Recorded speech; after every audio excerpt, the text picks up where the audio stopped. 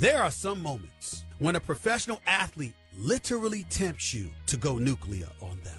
And I stand here before you today, right in that zone when it comes to LeBron James. Ladies and gentlemen, LeBron James sent out a tweet about me responding to Slam magazine, talking about not facts, people, boo, get another source. It's talking about me. It's talking about what I reported. And what I reported was that if LeBron James was in front of Kyrie Irving, I was told, quote, he would be tempted to whoop his ass. That's what was told to me. I did not speculate. I did not put that out there.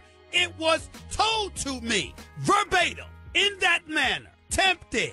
Now, in defense of LeBron James, let's walk this back a little bit because people have gotten beside themselves.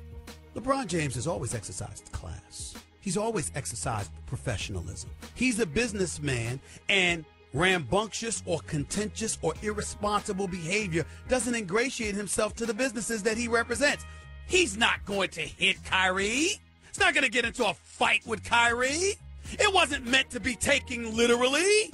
It was meant to highlight his level of frustration with what he perceives to be something that Kyrie Irving is doing in his eyes, which is to say he believes that Kyrie Irving, who is a big-time talent, and as far as I'm concerned, a superstar in his own right, who is a champion, wants to leave, and that should have been that, rather than Kyrie Irving trying to make his departure about LeBron James because it makes LeBron James look bad, and LeBron James feels betrayed.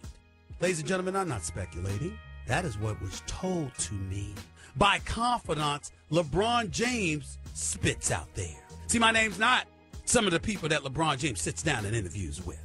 But let's be clear, LeBron James likes comfort. And let's just say I don't make him too comfortable.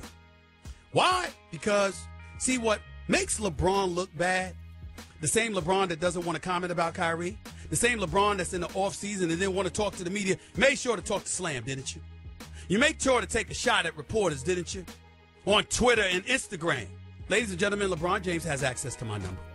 In his mind, according to his people, is not trying to malign or insult LeBron James by any turn. And matter of fact, they're extending credit to LeBron James because, as Adrian Wojnarowski pointed out in his column on ESPN.com over the weekend, it's LeBron who these stars have to thank for the business acumen that they're exercising by empowering themselves and putting themselves in position to take control of their own careers. LeBron is the one that instigated and initiated and provoked all of that. Kevin Durant spoke about it before. Dwayne Wade spoke about it before. Chris Paul spoke about it before. And now Kyrie Irving is doing the same. So Kyrie Irving, according to his camp, is saying, what's the problem? LeBron, on the other hand, is saying, excuse me, this narrative that's out there painting me in a bad light just because you want your own franchise is unfair to me, your brother, and your teammate who's always been there for you. There's two separate sides. But I have nothing more to say in regards to this particular subject, but this and this only. What I quoted somebody as saying, I stand by. The facts that I've accumulated by speaking to over 30 different sources this weekend, I stand by. I'm not budging or inching back one bit. I said what I meant. I meant what I said. And if LeBron James wants to refute that, I welcome the opportunity for him to do so. I can't wait.